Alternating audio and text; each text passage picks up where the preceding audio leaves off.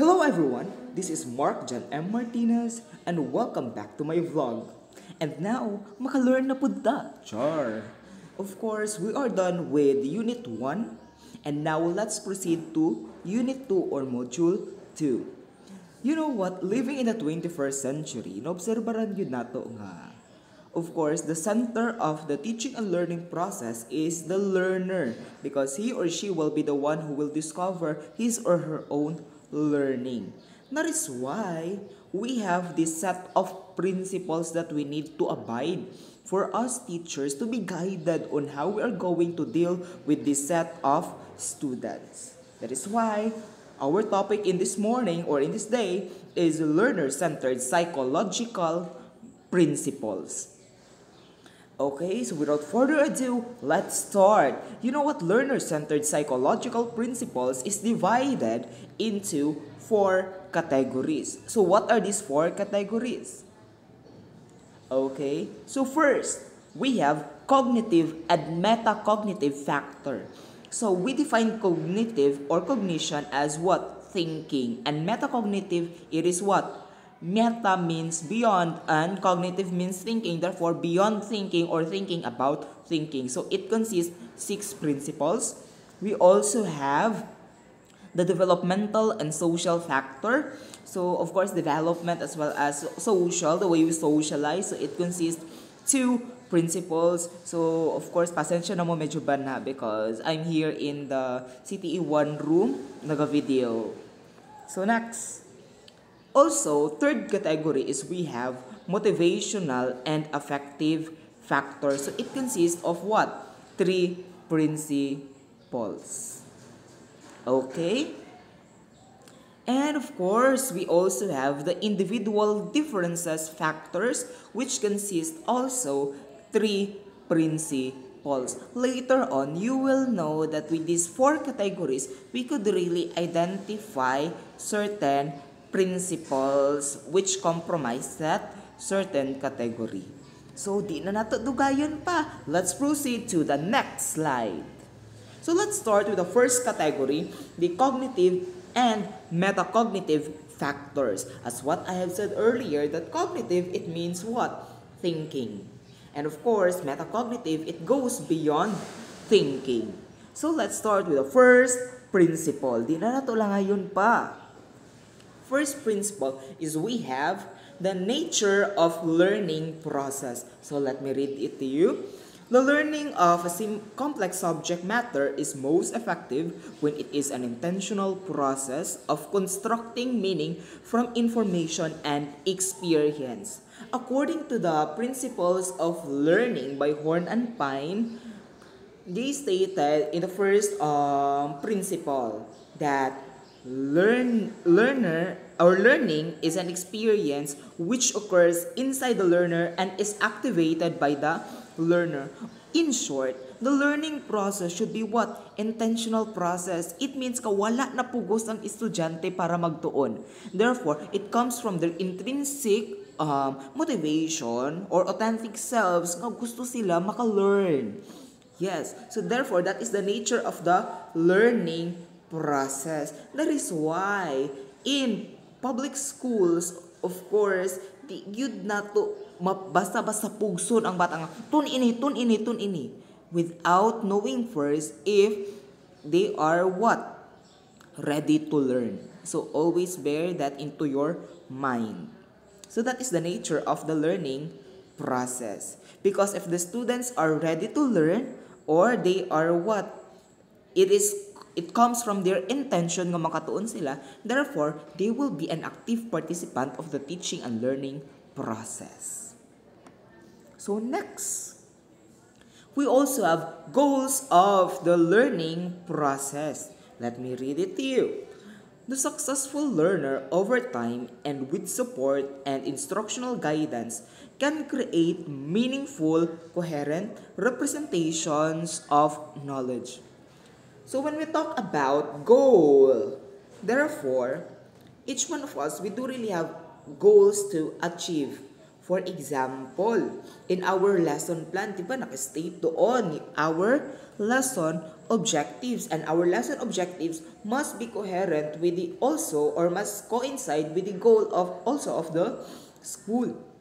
So, sige, balik tayo sa lesson plan. In our lesson plan, we have 3 objectives. The cognitive, affective, and psychomotor. Later on, i-discuss na isa-isa.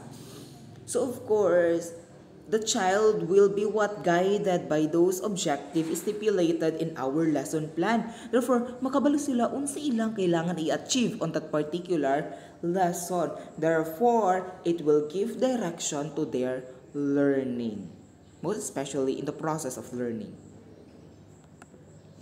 Ikatulo na di ay, construction of knowledge.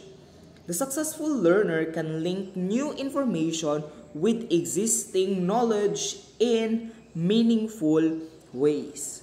Of course, when we talk about construction, therefore, there is linkage between our prior knowledge with the new knowledge. So the best example of this one is, of course, the K-12 curriculum. Why? Because we go with simple to complex. There is increasing complexity, di ba, as we teach. Therefore, if in grade 3 science, nakadiscuss sila o kanang about the organs of the human. Therefore, in grade 4, they will also discuss the organs of the human pero with increasing complexity. Therefore, the students could be able to make use of his or her prior knowledge tong grade 3 siya about the organs of the human. Then, malink niya to the new information nga iyang nakuha tong grade 4 na siya.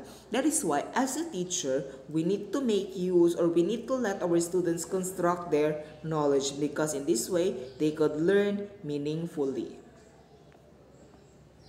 And of course, we also have strategic thinking. The successful learner can create and use a repertoire of thinking and reasoning strategies to achieve complex learning goals. So, in cognitive, we have this what we call strategic variables, wherein the students will think of certain strategies. Therefore, strategies siya kay daghan man. Diraan mo gawas ang plan A o plan B. For example, plan A ni student mag-study diri sa balay. Pero, nakuha ni student nga murag, samok man mag-study sa balay. That is why, ang plan B ni student, mag-study siya sa balay sa iyahang classmate. Or mag-study siya dito sa ilahang payag. So, therefore, the students must have this what we call strategic thinking. Most especially in the subject like mathematics. Because in mathematics, the teacher will just give us a problem. Therefore, we will be the one who will find ways or find solution. Ganun yun. Number 5, thinking about thinking. Or, according to John Flavel, note that one, John Flavel, metacognition. So, higher order thinking for selecting and monitoring mental operations facilitate creative and critical thinking. Because when we talk about thinking, we are thinking the way we think. For example, we tend to ask ourselves if we are applying this one. Am I learning? What are my strengths? What are my weaknesses? How can I turn my weaknesses into a strength? Ganun yung mga tanong. Nakatuon na ba ko? Tama ba akong answer? Hala, tama kaya ni ako ang mga gipangbuhat? So if you keep on asking that to yourselves, therefore, you are making use of this thinking about thinking or metacognition. That is why in schools, dapat we need to apply this one. That is why naagi ka ng mga essay writing, di ba? Na we tend to ask our students na what are the things nga inyong mga natunan na. Therefore, they tend to reflect on the process. As they reflect, they could learn out from it. Yun. So next, Number 6, it is the last principle under cognitive and metacognitive factors. So learning is influenced by environmental factors including culture, technology, and instructional practice. You know what? We really need to contextualize our lesson, most especially in elementary as well as in secondary, and also here in tertiary. Why? When we talk about contextualizing, therefore we tend to localize our lesson. For example, in elementary, makarelate yun ang mga BA and ani. In elementary, let me share you some experience of mine. During our internship, grade 3, na-assign ko sa grade 3. Then, pag the subjects that were assigned to me were English, science, science, and including also Aralpan. So, paghingi ko ng book sa Aralpan, pagkatag ni teacher ko, ma'am, lagi ni sa kuan, sa usual nga libro. Why? Because tanan topic is about Agusan del Sur, about Caraga region. Therefore, there is contextualization of the lesson, most especially in Araling Panlipunan. Therefore, the students know first kung unsay naa sa iyang palibot before we go to the broader context. Yun. Also, in other subjects, for example, in mathematics, science, English, we need to contextualize the lesson through what? Of course, by having concrete examples na makarelate sila. For example, in mathematics, imong example sa mga bata, nagtudlo ka sa East Bunawan. So, pagtuloy nimo sa East, muana din ka sa mga bata. Okay. So, karon mga bata, ang problema na to, kay unsa ang or pilak ang kalayon sa East padulong sa Askat. Therefore, there is what? Contextualization of the lesson to the students, most especially with the use of what? Concrete examples. Yun. Okay na? Next. And now, let's proceed to these motivational and affective factors. Okay. So, of course, when we talk about motivation, it is your eagerness to do something. You are motivated. And kapag sinabi nating affective, more on attitude, values, and the like. So, murag nanay nagpanday din na pita. Pasensya. Number 7, we have motivational and emotional influences on learning. Let me read it to you. What and how much is learned is influenced by the learner's motivation. Motivation to learn, in turn, is influenced by the individual's emotional states, beliefs, interests, and goals, and habits of thinking. Always remember that if you are emotionally disturbed, therefore, there's a big tendency that you will not be motivated. For example, sa klase, text mo sa imong uyab, tawag-tawag, then sa dihang, gibulagan da ay dayon ka sa imong uyab. Pagbulag dayon sa imong uyab, therefore, nasakitan ka. Nasakitan ka. Pag man mo kasakit, sige, eskwela na lang, uy. Pag ato mo sa eskwelahan karon, bisan pagkapila, lingaw kayong activities ng gihatag ni teacher sa imo, but you are not emotionally stable because gibulagan ka sa imong uyab, nasakitan ka. Therefore, dili ka motivated para magtuon. In elementary context, ingon ani ni siya. For example, ang bata kanang wa siya'y kaon gikan sa ilahang balay. Therefore, pag abot niya sa eskwelahan, motivated ka siya makatuon. Dili kay emotionally disturbed siya kay una niya, pag kaon gutom na kaayo. So therefore, as a teacher, we need to what? See to it that our students are ready for our lesson. We need to assess whether they are facing some challenges in their lives. So we could really give our advice. Yun. Para ma-motivate sila sa to ang klase. Number 8, intrinsic motivation to learn. Of course, we have two kinds of motivation, the intrinsic at extrinsic. So let me read it to you. The learner's creativity, higher order thinking, and natural curiosity all contribute to motivation to learn. Kapag sinabi nating intrinsic, therefore, it comes from the child. Gikan sa iya mismo nga, motivated siya. Or in short, it comes from his or her authentic selves. Walay ni push sa iya, ang ni push ra sa iya iyang kaugalingon.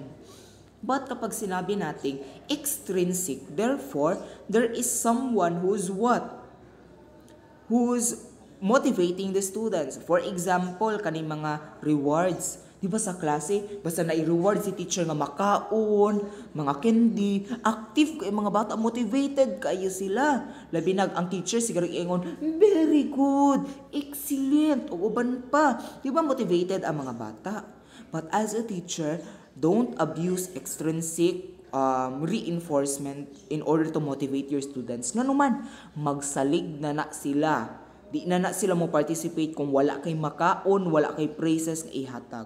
That is why, let's make use of intrinsic motivation sa mga bata. Kung saan man na siya nga motivate sila intrinsically, indo nimo. Sige, sa inyong pag-eskwela, unsa man ta inyong gusto makabot ganun eskwela mo? Mga din mga bata, teacher, gusto ko mahimong teacher. Ay, teacher, gusto ko mahimong doctor. Para matabangan ang mga naisakit. Char. So of course, therefore, with that question of yours, ma-motivate sila. Inandayin mo, sige, kay gusto mo ka mahimong doktor, dapat maningkamot kag eskwela, maminaw ka kay teacher. So therefore, just a big tendency nga ma-motivate ang mga bata intrinsically kay gusto man nila mahimong doktor, therefore maningkamot gid sila.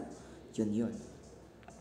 Next, number 9. Effects of motivation on effort. Let me read it to you. Acquisition of complex knowledge and skills requires extended learner effort and guided practice without learner's motivation to learn. The willingness to exert effort, this is unlikely without coercion. So, the motivation as well as the effort has a positive relationship. Therefore, kung mataas ang level of motivation, there's a big tendency that also the level of effort will increase. Let's go to the context of uyab-uyab. Uyab na po itong isgutan ani. Sige, uyab-uyab. Kung ang lalaki na ay gusto sa babae, kani siya. Kung motivated kayo ang lalaki, gusto kayo sa lalaki nga mauyab ang babae, therefore, ang efforts iyang pagpanguyab, taas pud. Maghataog daw kong teddy bear, bulak, nga malaya ra, sa paman. Og ilaag-laag, mag-quick-quick, mag-fishball, ambot ninyo. O kana siya. Therefore, kung di kayo love sa lalaki ang babae, there's a big tendency nga di kayo siya motivated, mag-exert og effort. Therefore, kung man ang iyang effort, wala ra kayo. Muchat ra, hello, pwede manguyab. Char.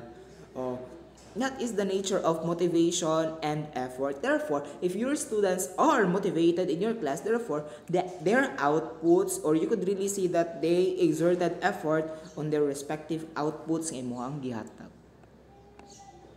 So we are done with the first two categories. Let's move to the 3. Hapit ng yun. Developmental and social factors. So, number 10. Developmental influences on learning.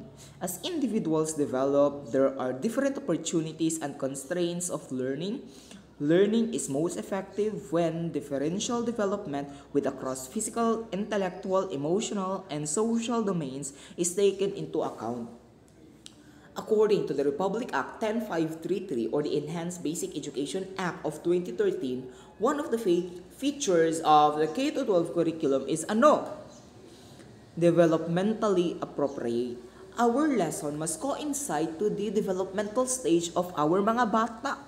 Lisod po mo tudlo ka o kanang kuan, advanced algebra sa grade 1. Dili good basics agad imong ipang tudlo sa ilaha, di ba?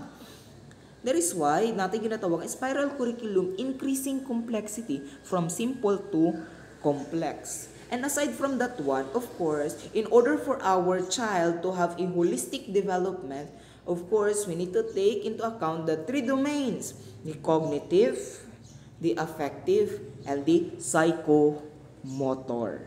Yun. Kaya sa lesson plan natin, present dapat yung tatlo or at least dalawa. Pero mas better yun nga tulo para holistic yun ang development sa bata. Next. Social influences on learning. Learning is influenced by social interactions, interpersonal relations, and communication with others. Of course, we are social being. Yes, there are also people nga introvert sila, di sila ganahan makipag-join sa uban. But most of us, we tend to what? Socialize. Meron nga tayong kasabihan na birds of the same feather flock together.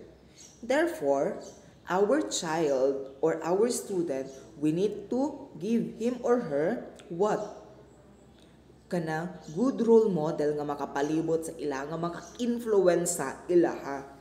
Most especially in elementary nga, grabe gyud kay na ka critical stage for development. Always remember nga kung unsa ang nakapalibot sa environment sa mga bata, of course, there's a big influence or impact to their attitude, the way they learn, or sa ilahang kaugalingon gyud.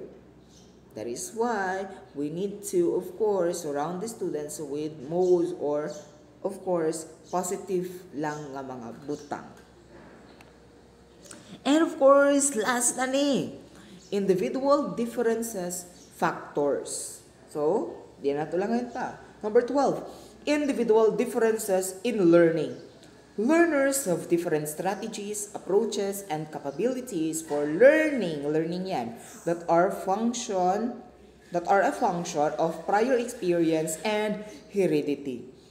Of course, as a teacher, we need to make sure that we consider the diverse nature of our students. Each one of them, they do really have their own learning style as well as multiple intelligences. Diba, base na sa ilaha, visual learner, auditory learner, tactile learner, kinesthetic learner. That is why we need to consider that one. That is why in classroom, gina-encourage yun nato ang kanang mga audio-visual aids or audio-visual presentations that will what? Consider those students nga visually learners, and of course, to those learners nga fond of what? Listening. So, also, when we talk about multiple intelligences, we need to consider that one. Basin, muhatag-tag ka ng kuan sa itong mga activities sa itong mga estudyante nga dili suitable sa ilaha. That is why we also have this what we call kanang differentiated activities nga ipanghatag nato sa mga bata. For example, igrupo nato ang kanang musical nga mga students, mga verbal linguistic nga mga students, mga logical mathematical students. Then we give them different activities that coincide also with our lesson. And number 13, learning and diversity. Learning is most effective when differences in learners' linguistic, cultural, and social backgrounds are taken into account. Always bear into your mind that one of the features of the K-12 is culture sensitive. That is why in classroom, we tend to be what? Inclusive. Therefore, education for all. Dapat wala tayo pinalabi. In short, in our class, for example, in elementary, we need to make use of what? Different languages. In such a way nga ang student makatuon.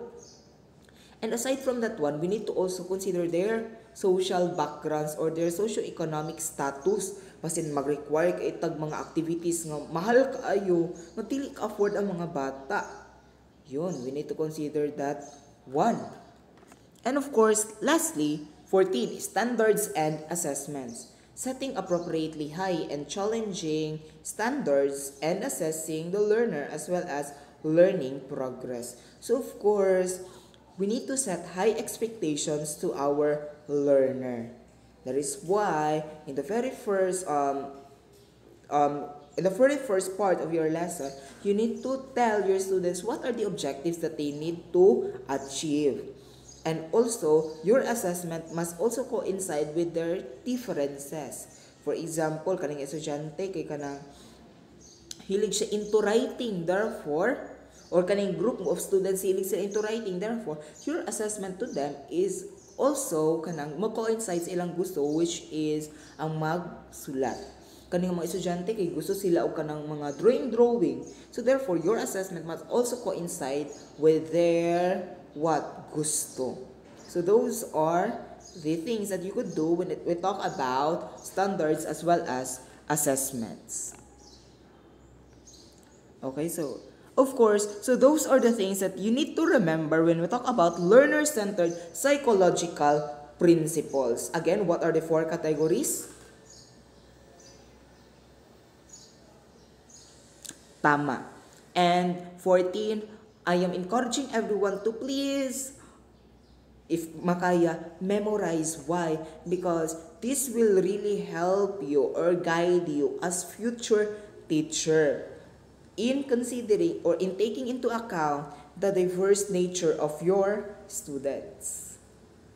So, those are the things that you need to remember when we talk about learner-centered psychological principles. If you have questions, queries, comment down. And of course, don't forget to leave a like. And of course, subscribe on my channel.